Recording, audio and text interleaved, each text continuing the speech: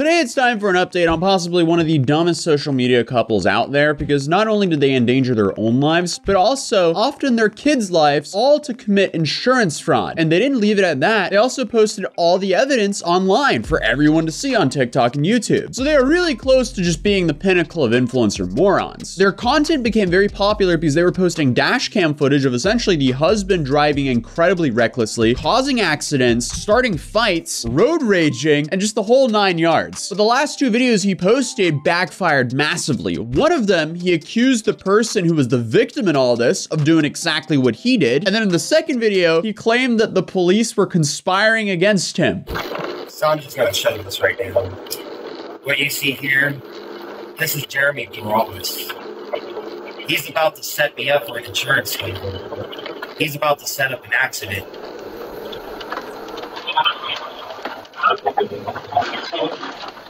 He recognized me from Facebook. After only watching that video one time, you may be confused because this guy is accusing the other driver, the innocent man involved in this, of doing exactly what he's doing to him. So if you watch this video again, we notice that this guy here... What you see here, this is Jeremy Morales. He's about to set me up for an insurance claim. He slams brakes, and when he sees the guy tries to avoid him, he turns and goes across the double line to make sure he hits him. It looks like he tried his hardest to get hit. And not only that, he filmed it all, posted it on the internet, and overlaid the video with his own face. I mean, this is just Darwinism at its finest. And he even posted a TikTok right before he went into court. So, I'm here. Right there, there's the guy. That's one of the detectives. I'm here. And we're gonna do this. Find out if they're gonna conspire with the sheriff, or if they're gonna cooperate. We'll see. This is the last video he posted, by the way, because he was arrested after this. That last one's a wild video to post before getting arrested. Just from watching that video, it doesn't seem like he has any remorse whatsoever. But this whole story revolves Christopher and Kimberly Phelps, a couple from Yucaipa, California. And as you saw, they deliberately caused multiple car accidents to scam money out of insurance companies. And the wildest detail of this story is they were intentionally causing car accidents with their kid in the backseat. So fortunately for the California citizens, the California Department of Insurance stumbled across their YouTube and TikTok channels. And as I mentioned earlier, these videos were just loaded with his reckless actions, including collisions, road rage incidents, and near misses. Thankfully though, they made it very easy for investigators because they posted over 160 videos to those YouTube channels, which is essentially just evidence of everything they did. Because those videos showed that these collisions were not accidents. These were intentional acts by Christopher. And he really racked up some numbers because he filed 17 suspicious insurance claims related to 23 documented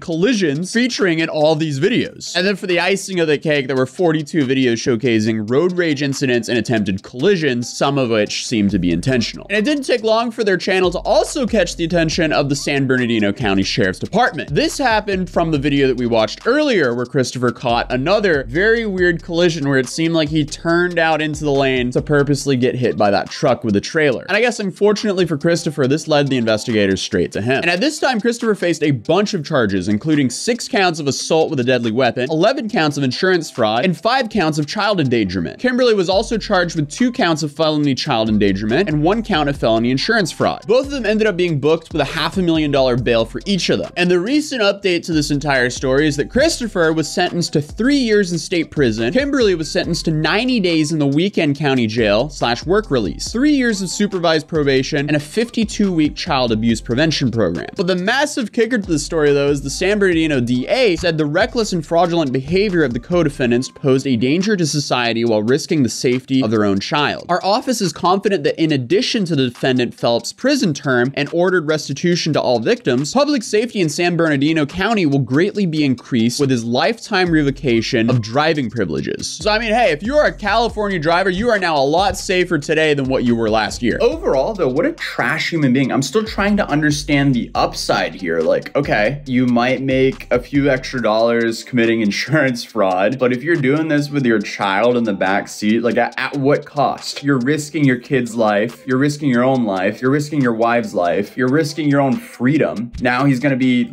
locked away for 3 years where he can't be a father. The mother is also getting that sentence, so she can't really be a mother for a little while. It's a sad story. Overall though, I'm happy they were caught and the justice system actually did something about this, because I genuinely believe California is now a better place to drive with them not being on the road. In my last video, we went through some of the clips showing how insane his driving really was. Like, he clearly had no place on a public road. But I guess the icing to the cake of this whole stupidity was not only did he commit insurance fraud with his kid in the back seat, putting the kid's life at risk, no, he also documented it himself and just willfully posted it himself on his own TikTok and YouTube account. Like, where's the upside here? Like, is the potential upside of, oh, maybe I can make a little bit extra YouTube ad revenue off of my insurance fraud as well? Really? That's what we're doing? But then he just multiplies the risk of getting caught by 1,000 times. I'm realizing we need a new Darwinism, because like the whole like Darwinism is, he removed himself from the gene pool, but this guy is just like, what's the influencer version of Darwinism, where you do something so incredibly stupid you end up in jail for a couple of years rather than, I don't know, being with your family. If you can think of what that could be, comment down below. I might need to implement that into the channel. And especially that last clip where he was accusing the police of conspiring against him, sitting there in the courtroom. I mean, how does that help you? Overall, this is just a very interesting case, because I'm a little bit baffled and amazed in how he essentially just ruined his own life and posted it for the entire internet to see. I realize we cover a lot of people like that, but this dude's in his 40s and he's doing it. Normally we cover stupid stuff that 19, 20, maybe 25-year-olds do. And what's wild about this guy as well is, like, I can't even show the worst of his clips here because I don't want this video to get demonetized. But I'm just completely baffled that he would go as far to upload these clips where it's so clear that he is in the wrong, and he's uploading it to YouTube assuming that he's in the right and that he deserves sympathy for this, because poor guy just cannot drive whatsoever, and he has to post it on the internet to show the world that he cannot drive. Poor dude. The people I pity is the people who have to share the road with him. And this week has been a busy week as well. There is so much happening, especially revolving TikTok. I don't know why, but everyone decided to be incredibly stupid on TikTok this month. So I got plenty of videos coming for you guys soon, and I swear every single time I find a new topic, at least recently, I've been like, how? Why did they do that? Some of it's actually a little bit tragic, but like it's so stupid, it's laughable, but I also feel bad for them at the same time. Stay tuned, guys. So thank you guys so much for the support. And by the way, I am getting ready to drop these pretty soon, so stay tuned, guys. While this was a wild case, this man became one of the largest TikTok true crime influencers, and then became one of the largest TikTok true crime frauds in only the span of like 3 months. And for every video he posted, it just got more and more unhinged. So that's definitely an interesting story I would recommend checking out, and I'll see you guys in the next video. Peace.